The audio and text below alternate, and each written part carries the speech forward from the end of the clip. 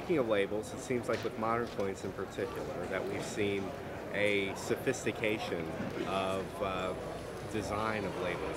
I think this year NGC has introduced a number of new labels for not only the Silver Eagle program, but for World Coins, specifically World Coin label designs that are geared towards the individual countries. Can you speak about that program and how it's being received? I think in terms of looking at our holder, for example, it's a vehicle that contains the coin and it contains a special label. So it's applicable to releases from any world mint, or for example, we have introduced the Major League Baseball label, and that's very, very popular. So it can be paired with a Silver Eagle or a Hall of Fame coin, and we have offices now in Zurich, in Hong Kong, and Munich, Shanghai, submission centers. And there's events similar to what's going on in the US. There might be a coin show, or it might be a particular event that's going on, or a signing. So we recently introduced the William Shatner's hand signed label. Obviously that's one of the most popular, iconic names in that genre. So we're coupling marketing and licensing with our holders, and we're letting the market to kind of dictate where we go. There's a huge demand for this, and people love it. They know it's authentic. They know it's been verified, and there's a limited amount of these.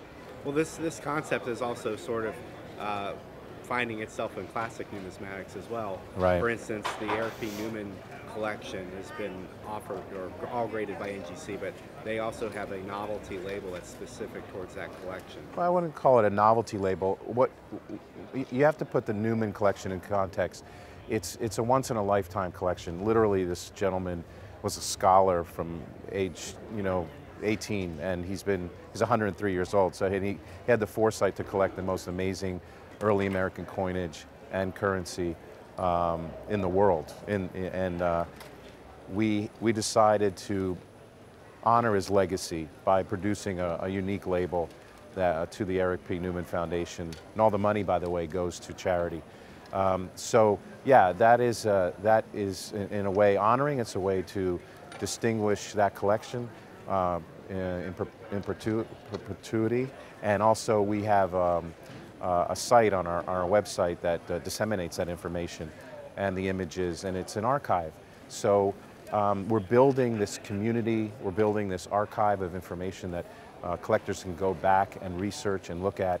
And the label certainly is unique. It will never be used again. I think that enhances the holder. I think it enhances the experience. And it kind of extends through the product. So it extends through the life of the collection. There's going to be 10 different auctions on numismatics. There'll be some currency auctions. We're doing the numismatic. We've done 5 of those. It's one of the most extraordinary experiences of my career. I've seen unique items. I've seen high quality material that's finest known, early American, and no one can know everything. And so we're constantly learning, and we want to make sure we disseminate that information. If you like this video, we're sure you'll love these 3 videos. And please subscribe to our YouTube channel. CoinWeek is the #1 source online for all things numismatic. Visit www.coinweek.com to take your hobby to the next level.